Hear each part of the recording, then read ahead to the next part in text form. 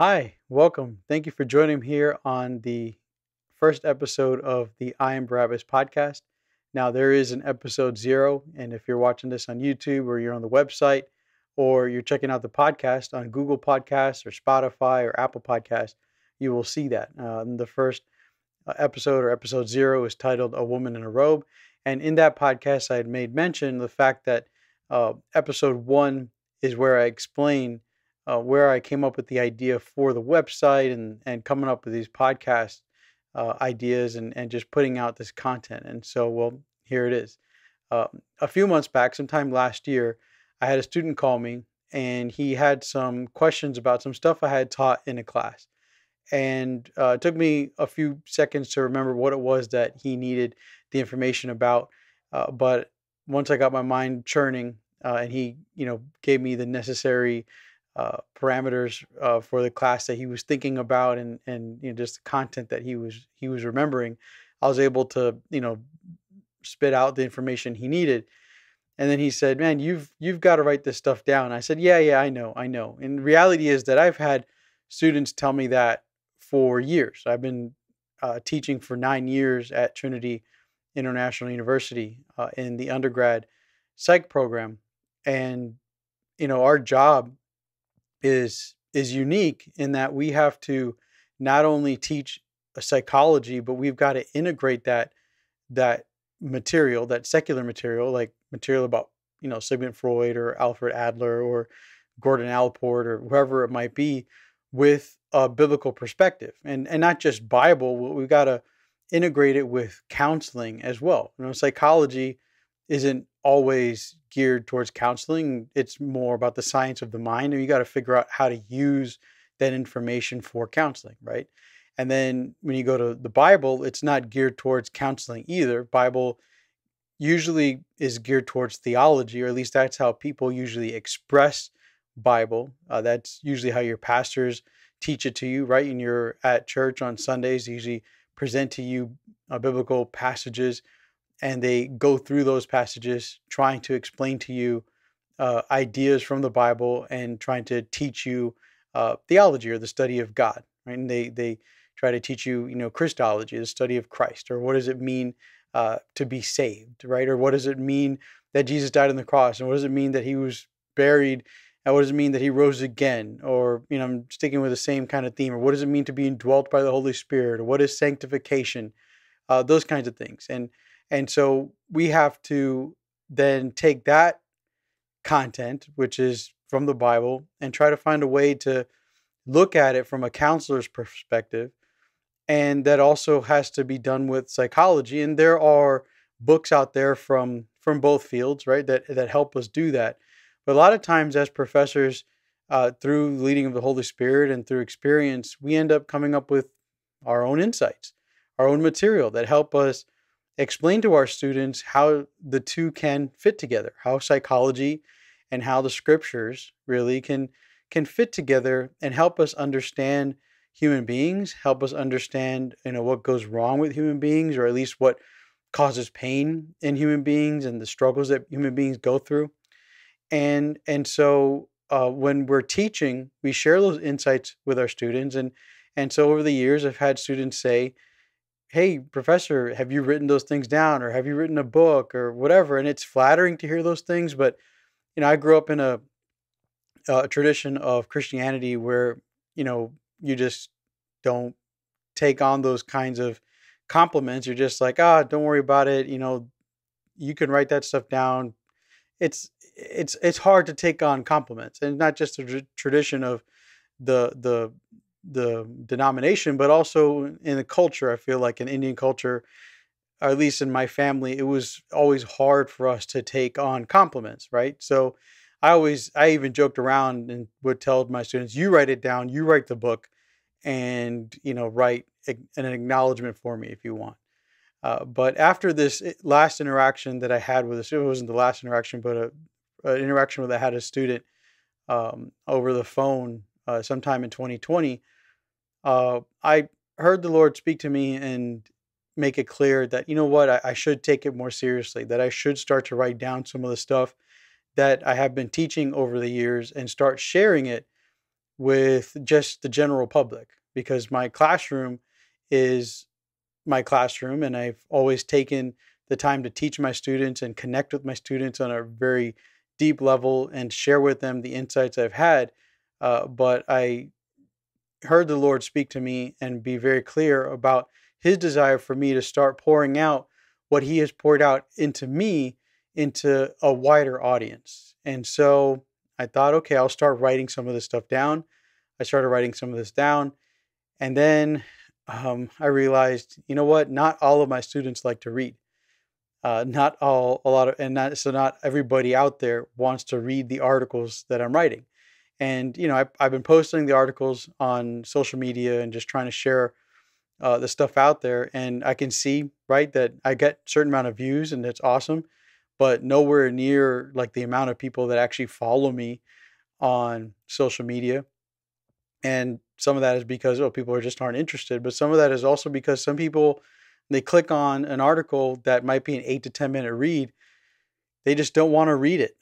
I get students who have to read, 100 pages a week, and they're getting a degree if, they do their work well, and they still don't want to read their work, right? Some people just aren't meant to be voracious readers or even casual readers.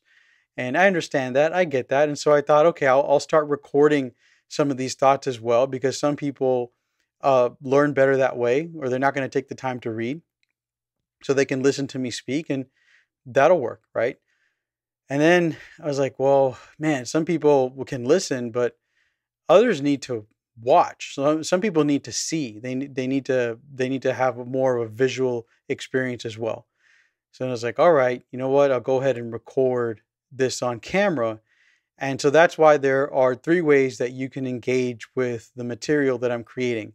And you can see that I'm creating all of this content, and I'm not charging anything. I'm not requiring anything. It's on YouTube, and I doubt we're ever going to get to the point where there's so many people watching where they're going to have ads popping up on it. So, I'm not worried about that. But if you want to watch it there, you can watch it on YouTube. You can follow the links through filethoughts.com, and you can watch it directly on the website. And if watching isn't an option for you, then you can listen to it if that's something you want to do while you're driving, like I said, or whatever, and you're interested in the material.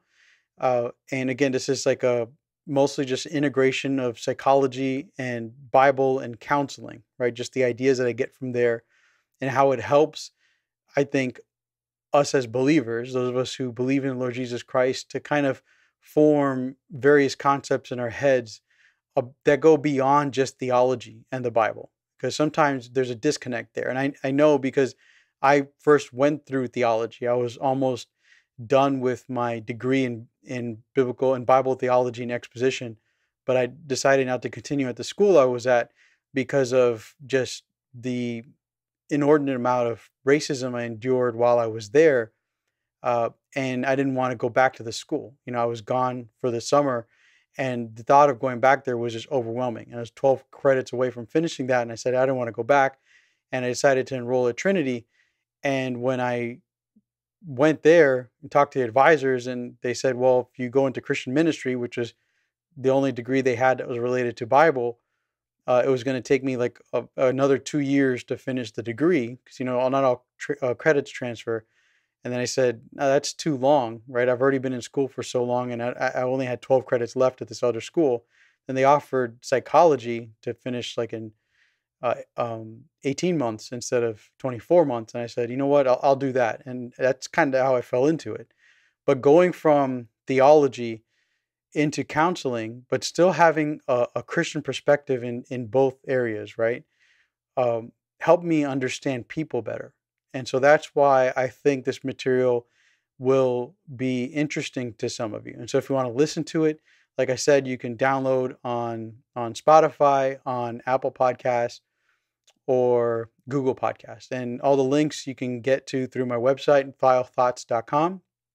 Or the podcast is just called I Am Barabbas Podcast. I Am Barabbas Podcast. Okay. Now, the subject for this specific, that's how, by the way, that's just a summary. That's how I got to doing all of this. And again, I don't want anything from it other than people to, learn. And ultimately, I want people to heal. And that's really what I think, what we have to offer for uh, believers. And what I mean, is those of us who have uh, put ourselves into this place of education in psychology, in counseling, and the Bible. We have learned what it means to actually heal from the things that hurt us in this world. And I did a podcast for the Big Brown Army. We talked about mental health in that podcast, and you may have heard that already because a lot of people check that out. I shared that out on my social media links, and so I've gotten a lot of feedback on that. You've heard me talk about that already, and I've already had people reach out to me and actually, call me, and we've had discussions about that podcast or subjects related to that podcast. And there is real healing that can be had, emotional healing and spiritual healing, and physical healing is there as well, and mental healing that can happen once you have kind of a perspective that goes into the scriptures that's different from the theology that is constantly taught to you on Sundays at church. Not and that theology is not bad, it's not wrong, but you'll notice for yourself that you go and you listen and you hear the same messages over and over, and you've heard the Bible stories and you've heard the people share the same perspectives, but there's something missing. And that something missing is just that perspective that's needed about what really hurts in the human soul, in the human psyche. And so that's what, again, I want to offer out there for free. And I think, and my hope and my prayer is that by offering this platform and by offering the information through this platform, that people would hear this information, and either just by listening that something would be unlocked inside of them, that God would pour into you, and that you would find the healing that you've been looking for, or you would contact me and we would talk more. And even if you've got questions or if you got disagreements, that we would struggle, that you would wrestle with something I've said, or wrestle with me, or wrestle with God, whatever it might be. Or I would hope that you would, seek out a counselor, or seek out a therapist, or seek someone to go talk to, so that you can, pursue avenues for healing, because they are out there. There's no reason why you should live in this world struggling with depression or anxiety, or any number of conditions that exist out there, that Christians have been told you just either have to confess to God and deal with because of your sin, or you struggle with until you die and go to heaven, or whatever it might be. No, there is real healing that God wants to provide, because through your healing, He then is enabled and active and ready to go out into the world and do greater things, right? And so that's pictured for us in the gospel. So anyway, that's my hope and prayer through this ministry and through this podcast. Now, I want to get into the subject of this podcast, and it's related to two articles that I've already posted on the website. So if you haven't read it, and I know you haven't read it just because you aren't aware, the two articles, the first one is called Jesus, Son of Abba. And the second one is called Cognitive Dissonance, or I should say it's called A Look at How Cognitive Dissonance Can Impact Christian Identity. So these two articles were posted back in May, right? So I know it's the end of June. I had a few things happen. I traveled unexpectedly, and just other things were going on in my life. So I'm a little behind on the podcast aspect of the website. So forgive me for that. But these two articles have been posted out there for a while, so you can go back and read them for context later, right after you're listening or watching this now. And if I'm going fast, you want to go back and you want to have something to read and look at. And again, you can follow me on social media, and you can get to my social media links through my website, and that's thayil.thoughts.com. Thayil is spelled Thayil, thoughts.com. So the first article I'm referencing is Jesus, Son of Abba. And in this article, I take a look at Jesus's experience in front of the crowd that decides to put him on the cross.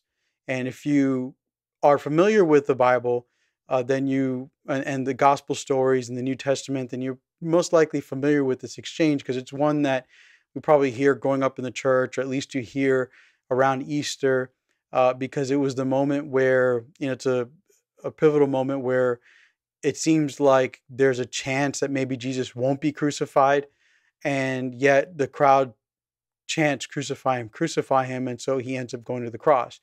And the passage I specifically look at is in Matthew chapter 27, Matthew chapter 27, verse 15 through 25.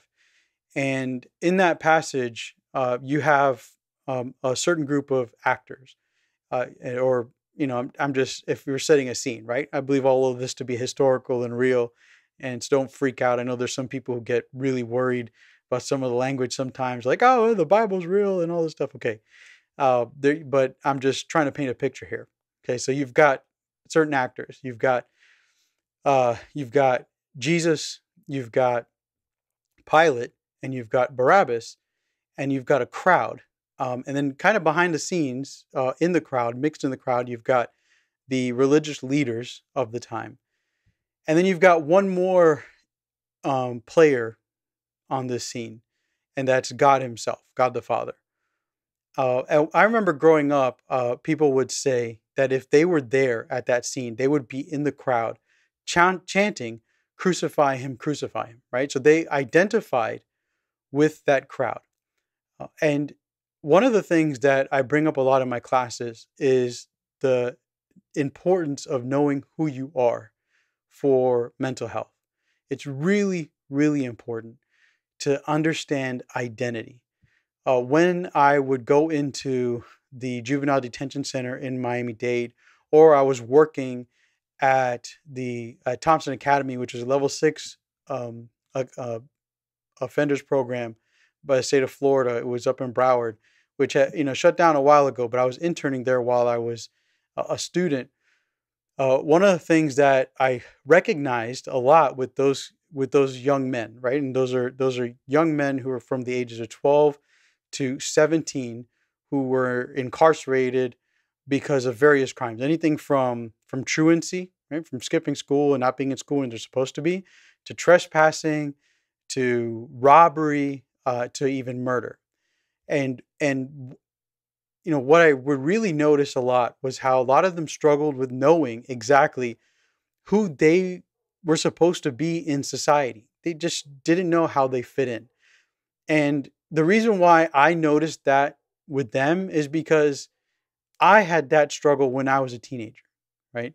And that's kind of how it works with psychology, is that people recognize things that were problems for them, and then they go on and they start studying those things, and they realize that that problem wasn't just their own. It's a problem that's very common for most human beings.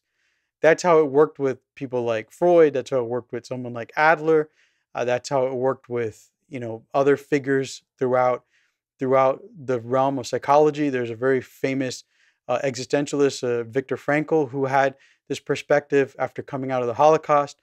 So that he gained after what he experienced, and then he kind of created something after what he experienced that lent to the existential movement.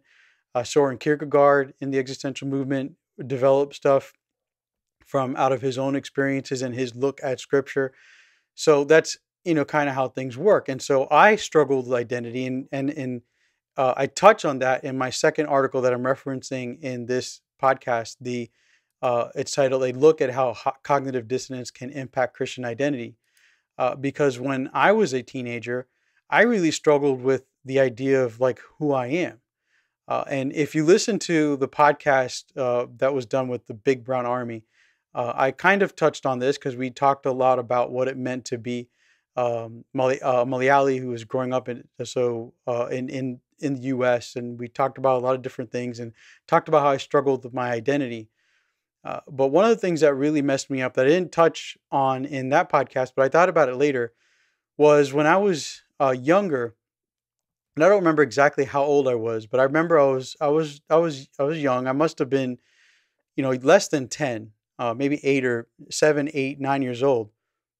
I remember my I was at my an uncle's house, and I was with my cousin, his son, which is who's like a year older than me, and or like 6 months older than me, and they were cutting open a jackfruit on the kitchen counter, and we call it chukka. So they're opening up chukka on the kitchen counter, and my cousin said to me, he was sitting on the counter, and he was just like super excited that his dad was opening this up.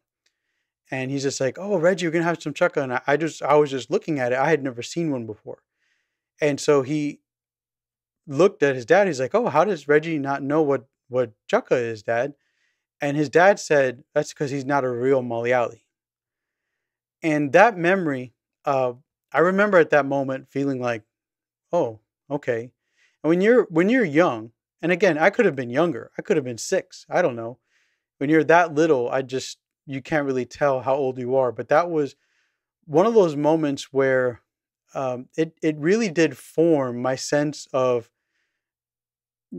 this belief that, okay, I'm not really Malayali. I'm not really Indian. And I remember growing up, I would kind of have this hostility towards Malayalis in the sense that I didn't really want to get to know them. I didn't really want to be around them. I didn't like Malayalis. We would go to Malayali assemblies sometimes, and I didn't really like being there. I only liked going there if I could hang out with my cousins. Sometimes it makes some friends with, some of the guys here and there. But overall, I didn't like being around there and around them or around the culture. And it didn't have anything to do with Malayalis or with my people. It had everything to do with that comment. And because that comment told me I didn't belong to these people. And it's silly, but you're a kid, right? And so that's just the messaging you had. And that's just like one example of one of the reasons why I struggled with knowing who I was, right? So when you don't accept that, you're like, okay, I'm not Malayali. And you're growing up. Now I'm 15 or 16 years old, and I'm in high school. And now I'm also struggling with faith because I'm seeing my dad as this alcoholic who is just drinking all the time and everything else. So I'm also going to church, and it's like, what does it all mean to be a Christian? My dad would be sober and go to church and then be drunk and now go to church. And I'd see the way he acted at home. It's like, what does it even mean to be a believer? And I was struggling with that myself. And in the article I mentioned, because a girl in my high school, when I wore this cops t-shirt that said Christian something on it, and she, tapped on my shoulder in class and said, "Reggie, you're a Christian?" Like, she had no idea. It just completely caught her off guard. And that question like hurt me. And I then had this split identity there where I was like, okay, I guess I'm not really a good Christian, or am I a Christian, or what does it even mean to be a Christian? Like, my dad's this and I'm this. And I was starting to see hypocrisy everywhere. And it's kind of what, cognitive dissonance is. And you can check that out in the article to get a better explanation. I was really struggling with a sense of who I am. And so that's why, I think I always think of identity being important, because at that age and for the next few years, I would always struggle with identity. Identity. Who am I? Who am I? And going back to, and if you were paying attention to me, hopefully I haven't lost you, but uh, going back to this, in the story here, like I said, people would say that they were in the crowd. They would be in the crowd. They would identify with the crowd shouting, "Crucify, crucify him." And I used to feel that way too. But the more I studied this passage, I realized, no, that's not where I would be if I was, represented in this scene, if I was using that kind of application for this passage. And like I said, I did the whole theology thing. I just didn't finish the degree. So I understand the difference between what a good hermeneutic is and all this stuff. So this isn't like the clear-cut interpretation of the passage. This is just an idea of application, and we're looking at it from a counseling lens. And so when we look at this passage, I think we can see then a picture of who we are supposed to identify with. And so we're not the crowd. We're not the crowd chanting, crucify him, unless you are, watching this for some reason and you are someone who rejects Jesus. then you are that crowd, right? Uh, or you could be that person in that crowd if you are someone who's easily manipulated by those who are in power. And this is how we bring in the some other actors in the background, and that's the religious leaders. The text tells us that they were the ones who incited the crowd into saying, crucify him, because they were the ones who really wanted Jesus dead, right? The religious leaders at the time. They were the ones that didn't want to see him alive anymore because he was usurping their authority, or he was showing them up. Everywhere he went, everything he did was showing the people that their authority and their power was actually, a house of cards. It was getting ready to blow over. That God was very clear in sending this prophet, this more than a prophet, this Messiah, and that he had come to do something different to the people of Israel. And so, in his messaging and his miracles and everything that he had done and everything he was doing was a threat to their system and to their authority, just like others had done to them as well. The most recent being John the Baptist, and they got rid of him too, right? Using John's messaging against Herod to make sure that Herod got him arrested, and then John just kept speaking the truth, and Herod went ahead and killed him eventually. And so now these religious leaders, they had a farce of a trial which was illegal according to the same law that they were trying to judge Jesus on. They had this illegal trial, and then they put Jesus on trial, and they found him guilty, which was fake. Also, it was all false. And then they brought him to Pilate. They forced Pilate to put him on trial, but Pilate was confused by it all. And so he brought him to in front of a crowd, and the crowd had been riled up. And this was a crowd that sided with their power, because there's always a group of people, or large group of people. And if you read the Gospel of Matthew, you can see how there was a split. There was a split between people who believed in Jesus as the Messiah, or at least believed in him as a great prophet. And it was especially the people who had received his miracles and received his healing and received the good things that he had done for them. And then there were those who wanted to just stay with those who were in authority, and probably because they still benefited from their authority. And so you can read that in the Gospel of Matthew, that there was always this split. And so when you get to this portion of Matthew, you can see that it was this part of the crowd that had gathered there, and by design, because it's early in the morning, right? And so the religious leaders had gathered these people and put them there and said, hey, we want you to chant, crucify him, crucify him. And so I guess you could identify with that crowd if you're the kind of person who goes ahead and listens to those who are in charge all the time and just blindly listens to what they're doing because you like the authority and power that they offer you just by association, by being close to them, right? And so that's who they are in this picture. And there are a lot of religious leaders out there today who are still playing this role in society, who side with themselves. They side with power. And how do they do that? Well, they align themselves with secular governments, and they side themselves with religious power, right? With the religious text. Like for them, they had the Torah, and in today's in our world, especially in America, we have the Bible, and so we have religious people who side themselves with the Bible. They carry around the Bible. I saw today on Twitter that there's something called the Founders Bible now, and I have no problem, speaking about this kind of stuff. It's a New American Standard Bible, but it's called the Founders Bible, and in it you've got articles that, quite frankly, have nothing to do with the faith that Jesus authored and perfected. The articles that they've written and put into the Founders Bible have everything to do with another religion, right? That exists in the United States. And so those religious leaders have now their own text, their own Bible that people can buy and read and say, oh, look, this is the Bible and an article that supports what my religious leader wants to do. And so that's how, there's a division that's going to be created. And so maybe you are part of that crowd, right? And you follow the religious leaders and the voices of them that speak and say, hey, when you see the Messiah there, shout out, crucify him, we don't want him. So I guess some of you could be identifying with the religious leaders. Maybe some of you are religious leaders in youth groups or churches. And the question is, what kind of religious leader are you? Are you the kind that's there inciting the crowd, making sure that you hold on to your power?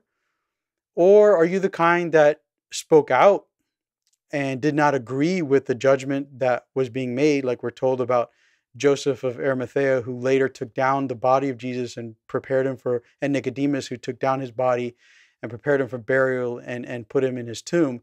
Obviously, there was just this, rolling tsunami that they could not stop. So they just did what they could later on. And there's always going to be some like those as well. And then you can also see in that scene Pilate, right? He represents the secular government. And I mean, you see this guy, he's got the authority there, but he's also afraid of losing that authority. And as well as the religious people, the religious leaders, they're afraid of losing their authority, but they have a little bit more control over what to do with that authority. Pilate at this moment does not want to lose his authority if there's another riot, and he's afraid of that. And this actually happens later in 70 AD is when the temple falls, but a few years before that, I think it's about 66 AD, and I may be a little off with my dates here. It's when the Romans have to come in because there's a big Jewish insurrection. And so that begins the process that leads to the temple being destroyed, in 70 AD. And that's the kind of thing that Pilate was trying to avoid. He doesn't want the main authorities from Rome or some other area coming in and stripping him of his power, because he can't control his area and stop the people from rioting, which had been a problem before, right? So he sees a crowd saying, crucify him, crucify him. So he's trying to wash his hands and say like, oh, it's not up to me or whatever. And that's just a beautiful picture of what it means to be in secular government. You just mostly have people who want to do whatever they can to keep their power. Now, some people go a little nuts and they start to grab power, by the neck, and they start to really squeeze too hard, and they put a lot of people in danger, and they hurt a lot of people. And so it's not a perfect antidote in every single kind of way. But Pilate is that picture of that politician who is just wanting to please everyone he can in the best way to make sure he doesn't lose his or her power, right? And just kind of how I see that. So maybe you're that, but I don't see the sincere believer being Pilate, right? That's an easy one to eliminate. Obviously, we're not Jesus himself, and so that leaves one more person to look at, and that's Barabbas or Barabbas. Actually, the name should be read Bar Abba, and that name, when you translate it, literally means son of the Father. And it's an Aramaic name. And what's really interesting here about the text, especially Matthew's text, the reason why I'm looking at Matthew's text, says Bruce Metzger, which he has a textual commentary, and where they go through all the passages that are in the Greek. Him and this committee. They always refers to this committee, and they talk about all the problematic portions in the Greek manuscript. Where there might be some controversy, where a word isn't here, or a word says this, or should say that. And if you're not familiar with textual criticism, and some people go really nuts about this because they want the Bible's infallible and it's perfect and all this stuff, it's inerrant, and they go on about this. But Bruce Metzger explains that in earlier copies there is evidence that in Matthew chapter 27. The name Barabbas actually originally was written as Yeshua Barabbas. So his name was actually translated to English, Jesus, son of Father. Yeshua Barabbas. And so what Pilate was actually offering to them was Jesus the King, right? The one who believes he's the King, Yeshua HaMashiach, the anointed one, actually. Or Yeshua Barabbas. Jesus, the son of the Father. This is really interesting. And actually, most Bibles, if you take your regular English Bible and you go to Matthew chapter 27, you go to that portion where he presents Barabbas, you'll probably have a little star and a note that says, or Jesus Barabbas. They'll actually put that in there, say, this could have been there. It's just one of the early church fathers, I believe it was Origen, who thought, oh, this name shouldn't be associated with a murderer, a criminal, an insurrectionist, or whatever, right? So early church father had the right to decide to take out something that the original writer, Matthew, thought was an important detail to put in. In fact, it's not so much as a detail. It is a detail. It's a factual thing, but it's also part of the story that Matthew was trying to tell. If you do a study of the book of Matthew, which I'm now completing with some family members, you can see that Matthew's gospel is not written in a timeline. Like this is what happened, is what happened in order. Matthew's gospel is written as a story, and the story that he's telling culminates in this passage is really important. And what he's telling you is this, that God sees two people, two sons, I should say. He sees his only begotten son, his beloved son, Yeshua HaMashiach, Jesus the Messiah, the anointed one. And he says he sees Yeshua Barabbas, Jesus, son of Father. In other words, he sees two Jesuses. He sees two sons. There's just one divine son and one human son. But they both have the same name. Does that not sound like an important detail, something that we should all know? If it doesn't to you, if you feel like this is nitpicky, I'll explain it to you why. The reason why it's important is because Matthew, again, is telling us a story. He's trying to explain to the reader that when God was watching this scene happen, it looks like a crowd is choosing to crucify Jesus, the Messiah, and that the religious leaders are motivating them to do that. But in reality, the Father above is the one who's choosing between two sons. And he's not choosing which one to crucify. He's choosing which one to save. And the son he chooses to save is the one who is not divine, the one who is human.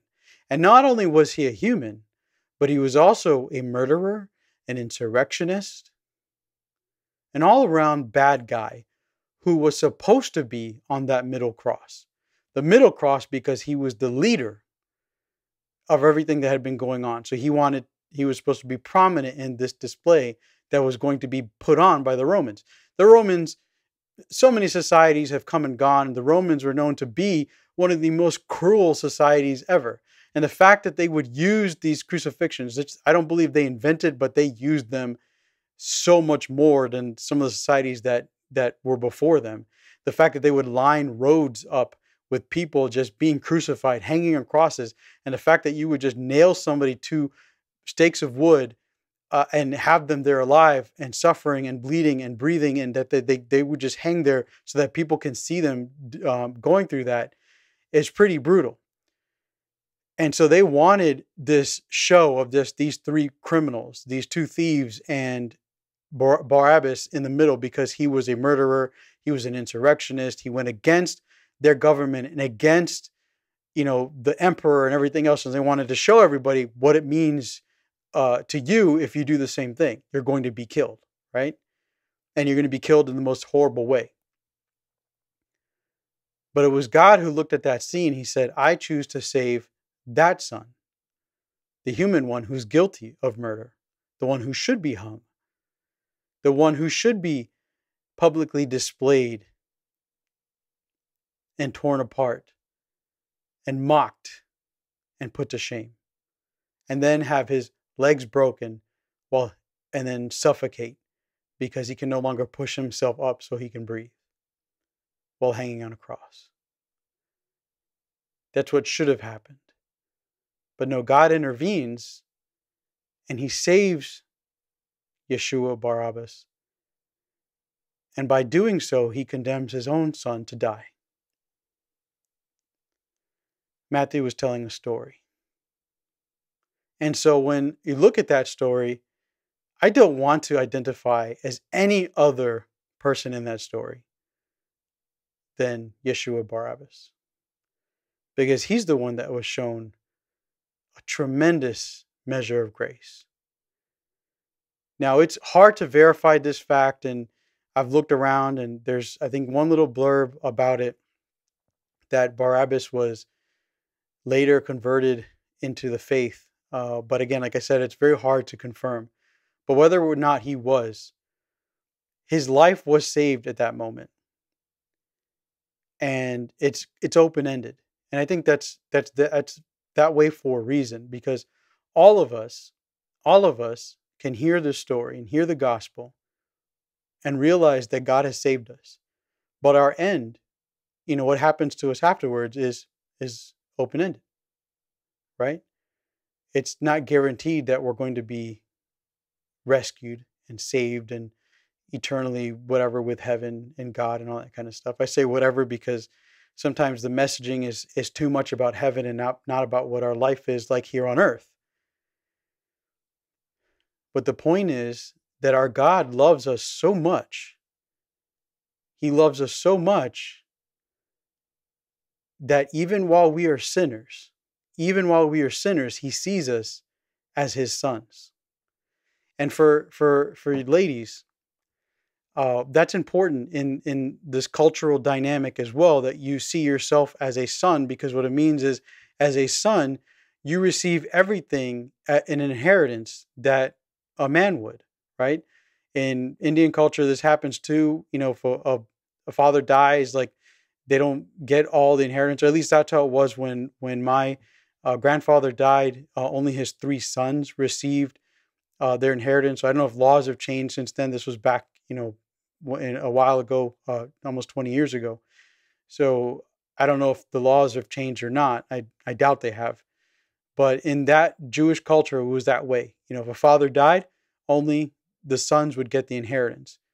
And in this culture, with salvation and inheritance and what it means to be saved and what it means to be part of the kingdom and everything else, it's the same way. They used that language because they wanted to make sure that you ladies would receive the same things, that you understand you receive everything that men do.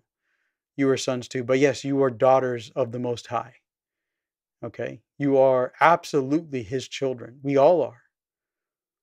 And note that he sees Barabbas, and he sees him while he's still a murderer. He has not repented. He has not said he was sorry. He hasn't asked for forgiveness, and that's when he chooses to save him. That's when he chooses to send his son to die on the cross. And that's how he saw all of us. When we were still sinners, Christ died for us. And so that's why I've named the podcast and I Am Barabbas podcast. That's why I've named it that, because that's what I identify as. I am the son of the Father. I am the son of the Father. I am Barabbas. It's really important to know what your identity is. And I was asked in the Big Brown Army podcast, why is identity so important to me? And I mentioned how I came across, all those kids that struggle with identity. I had my own struggle with my identity after, and her name was Helen Whitty. And I remember her so fondly because shortly after she said that, she ended up dying tragically in a rollerblading accident. And we were only in the 10th grade. She was so young. And she loved the Lord so much. And so her words and her death have had so much meaning to me since that time. But because of what she said, it put me on a journey where it really made me struggle with my faith and my sense of who I am. But once I accepted that I am Barabbas, that I am the son of the Father, that I am his beloved, it helped me understand then what my meaning and my purpose is in this world.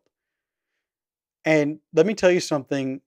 When you know your meaning and purpose in this world, it's easier not to get distracted by those things that are out there, that whether it's the enemy or the world or your own flesh, you're going to get distracted by when you don't know your meaning and purpose.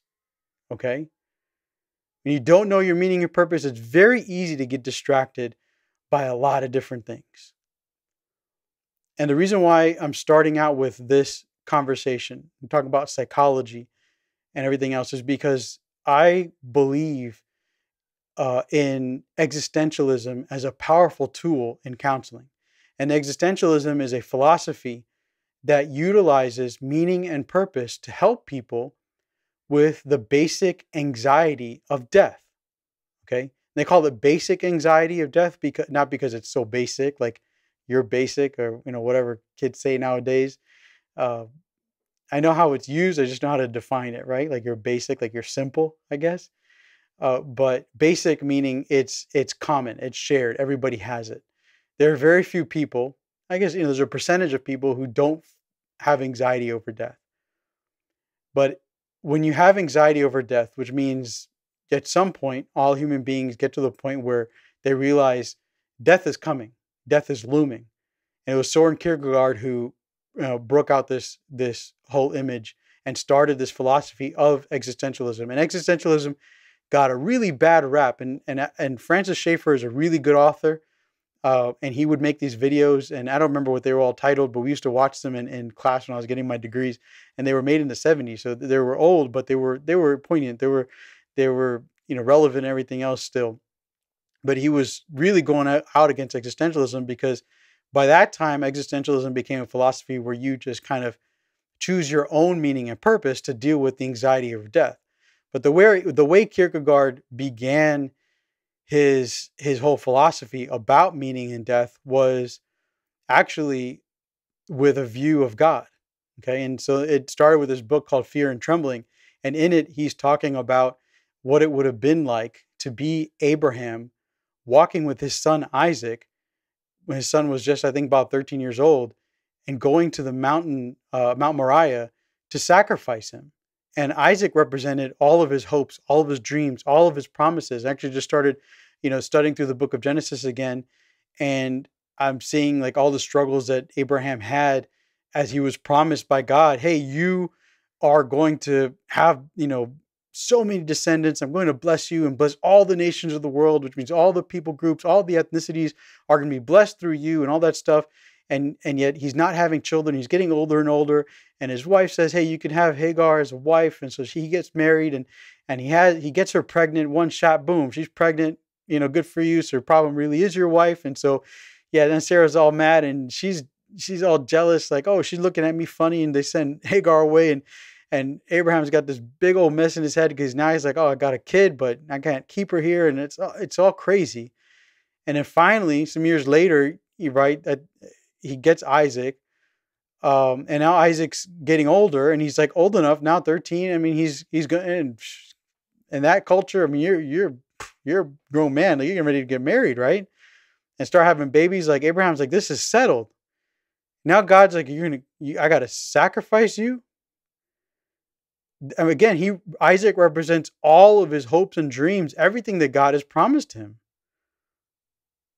And he's got to walk towards this mountain and kill all of his hopes and dreams. And that's why Kierkegaard says it's like a perfect picture of what it means for a human being to get to the point they realize, oh, shoot, I'm going to die one day.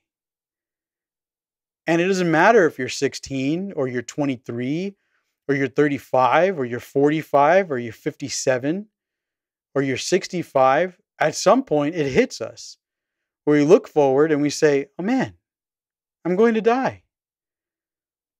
It can happen at any moment.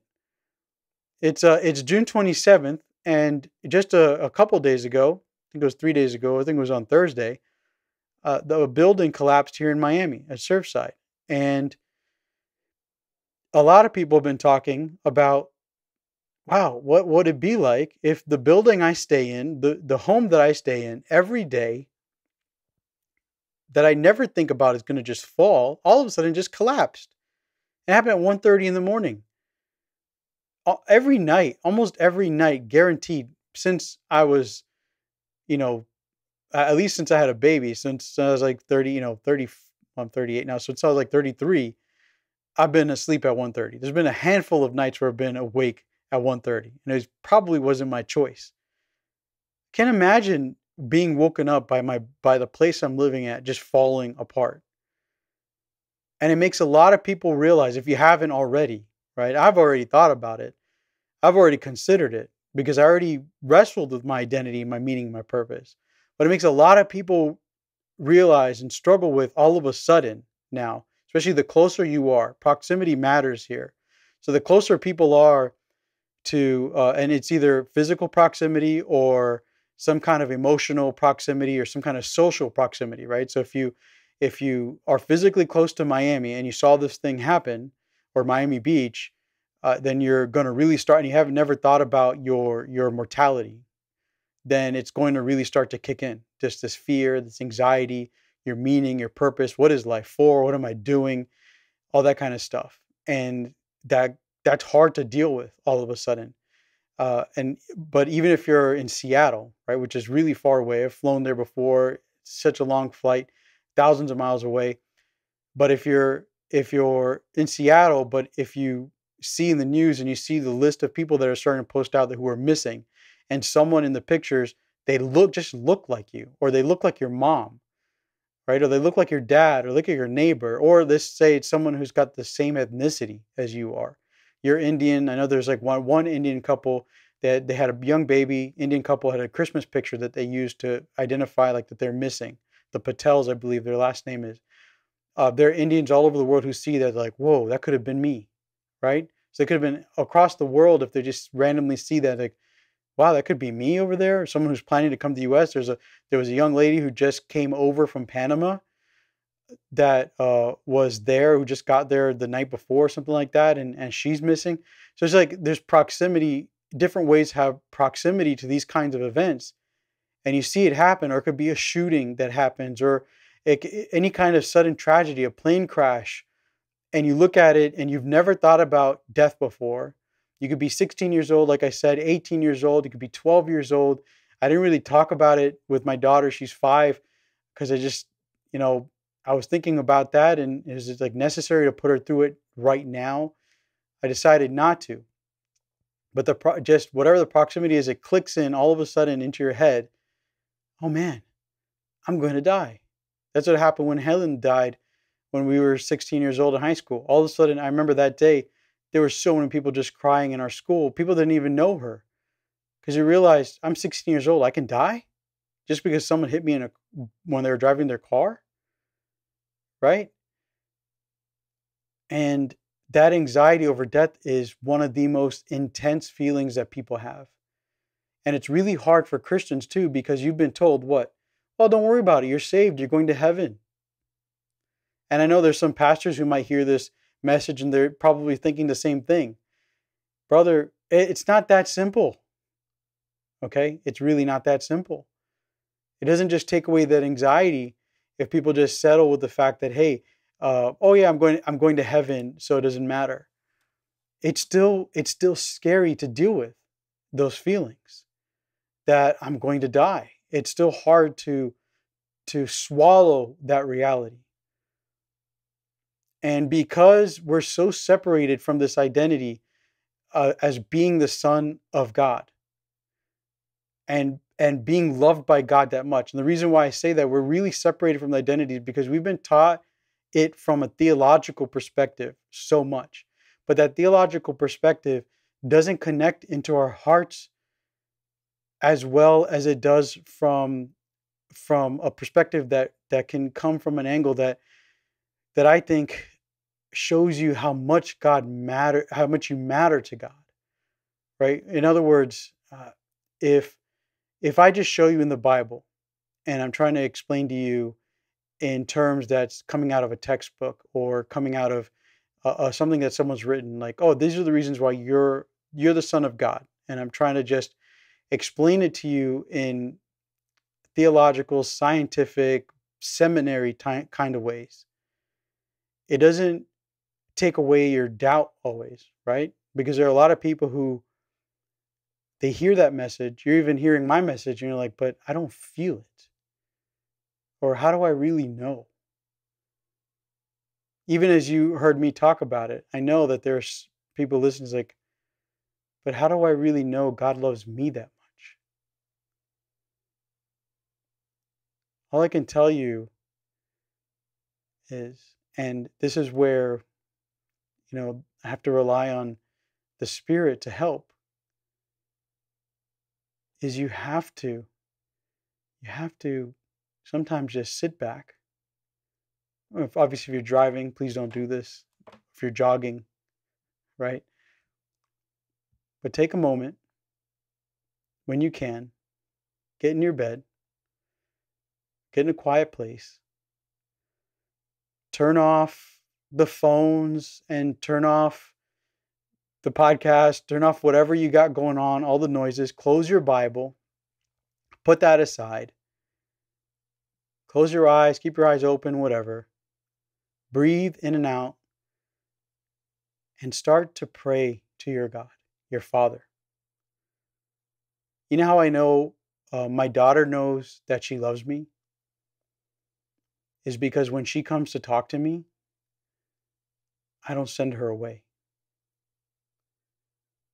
When she comes to talk to me and she comes to sit on my lap, and you know what? It gets annoying sometimes, the amount of times she says, Abba, will you play with me? Abba, will you play with me? Especially while we're playing. And she says, Abba, will you play with me? I'm like, we're playing. My wife gets frustrated too because we're literally playing with her. Or sometimes she's the one that gets distracted, right? Like we're playing a game and she's the one that gets distracted by something else. Like she picks up a phone or she sees a tablet or she picks up a toy and she starts playing. So just like, oh, okay, she's busy. So then I go and I start to try to do some work or read or something.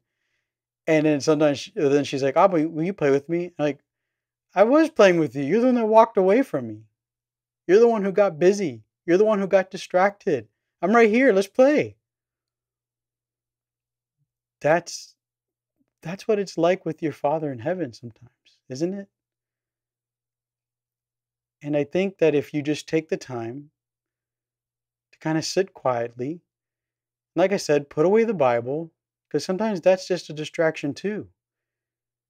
The Bible just becomes like this thing that's like, oh, to hear God, you have to read the Bible. It's like, listen, the Bible is great. The Bible is a great way to read the scriptures and see what God has spoken in the past and to see what he's done to learn more about him. But there's a reason why the Holy Spirit dwells inside of you. There's a reason why Jesus sent him, why Jesus told the disciples, I'm not leaving you as orphans. I'm sending someone else to you. And then me and the Father, we're going to both come together and dwell in you. John 14:23. I'm not going to dwell in a book in some pages. I'm going to dwell in you, right? So if he's dwelling in you, it makes sense that he doesn't need a book to speak to you. The book helps us to learn about him. But God's not limited by anything. So that's why I say just put the Bible aside for a second and pray. And I'm talking about, okay, God, today I had a good day, bless me, or whatever your normal prayer is. I'm talking pray in a way that you would with your dad. And I know I had a terrible father, okay? I had a really bad dad. Drunk, an alcoholic, a philanderer, a pedophile. He was not a good man, all right? I've had to learn what it means to have a good father by simply looking at my Heavenly Father. It's why my daughter calls me Abba, because I want her to identify me with him. And that's a really big task I put on myself, and I'm not perfect. So when I mess up, I tell her, hey, baby girl, I'm sorry. Abba messed up. I shouldn't have done that. But she knows what it means to have a good Abba on this world. But I know if you've struggled with a bad father, that's a real thing that I can relate to. But it doesn't change the fact that he is still a good father. And so you can sit down with him and you can talk to him. And someone once shared with me this vision they had as I was teaching about this same kind of concept during a Bible study.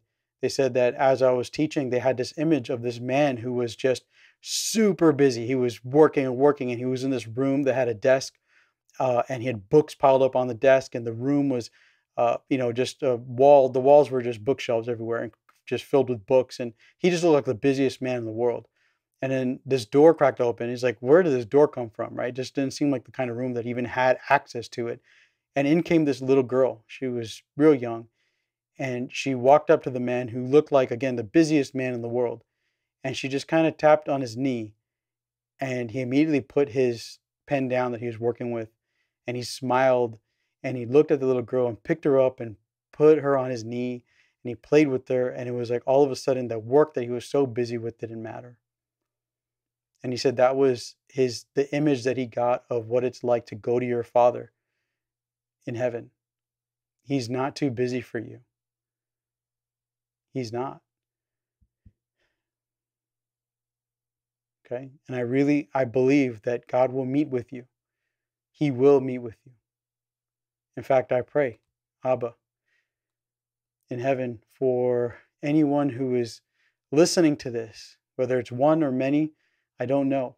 I don't know what your will is with this work. But I pray, Father, Abba in heaven, that you would pour out your Spirit on those listening, and that those who are struggling to know that you really love them and that you see them as your children, that you would meet with them as they sit down and quiet themselves and call out to you for help. I pray, Father God, that you would pour out to them and that you would remove any blockages that are there. If the enemy is hovering over, trying to keep them from hearing from you, that you would remove them with just a simple flick to get them out of the way. And again, you would flood them with your light and your love and your presence. Amen. And if you want to talk to me directly, hey, let's do it. You can contact me through the website or on social media. Those DMs on Instagram or Facebook or Twitter are working. People are DMing me through that all the time, and that's why I accept like every friend request, unless you look like a some kind of spammer that's trying to get me into drop shipping. I've had a couple of people try to get me into that, so it sounds interesting, but I'm not interested. So if you're into that, good for you. But you can DM me on any of those things and just reach out. We can talk. If you don't feel comfortable talking to me, that's fine. If you've got like other concerns with issues that are going on and you want to talk to somebody, I recommend that you reach out to a therapist. I really like Wellspring in Miami. I was going to say Coral Gables. I think they do have an office in Coral Gables, but their main office is at Oak Cutler Presbyterian. But there are other numbers of counseling centers in Miami. I could give you references to. You could definitely reach out and say, hey, I'd like a reference to someplace. I could get you a reference. If you just give me a general idea of what you're looking for, I could find someone who could help you out. If you've got problems with something I've said, you could certainly share that with me as well. I may not always engage, because sometimes those engagements don't prove to be productive, but I will never just start off thinking, okay, I'm not engaging with this person. I'll always try at first. So I'm always interested in that. And so again, you can reach out to me through the website, thayil.thoughts.com. That's THAYIL thoughts.com. And from there, you can click on the buttons for social media. It's Twitter at Reggie Thayil, Instagram, Reggie J. Thayil, and Facebook might be Reggie Thayil or Reggie J. Thayil. I can't remember exactly which one. And again, I just pray and hope that these things will help. And just to kind of summarize, the importance of knowing who you are then sets you up for knowing your meaning and purpose in life. And me knowing that I am the Son of the Father, I have settled with my meaning and purpose in this world. And my meaning and purpose is to go out and share with others the truth and knowledge of who our God is. For what purpose? Not just for salvation. Salvation is cool. Heaven is cool. But for healing and deep healing, so that life in this world leads to the healing and saving of others. And so that's what I feel is my meaning and purpose, because it's tied to my identity. And so I have no struggle with impending death. I have no anxiety over that. I don't get depressed anymore. I don't get anxious anymore. It's resolved a lot of issues that I've had in the past. And so I think, and I believe this identity is really important for helping us figure out, things when it comes to politics, when it comes to other things that seem so divisive, denominations and theologies and Presbyterians or Baptists or whatever it might be. None of that stuff matters to me. I have ideas, I have thoughts about those kinds of things, but I'm never going to get into arguments or discussions with people that are going to end up I would say never, because I have in the past and I've learned from that. And I say, I'm not going to do that again because I realize it just causes division in the body. And so I don't want to do that again because it's not in alignment with who I am as God's beloved, as his one and only son. And it's another thing that I believe, and that each and every one of us can walk around believing that we're his one and only because he's so big. His mind is so big, his arms are so big. Uh, that he can see each of us as his one and only while he sees all of us at the same time. It's kind of cool. So I hope you're blessed. I enjoyed this time with you, and I encourage you to try again to meet with him. I'm sure that he will.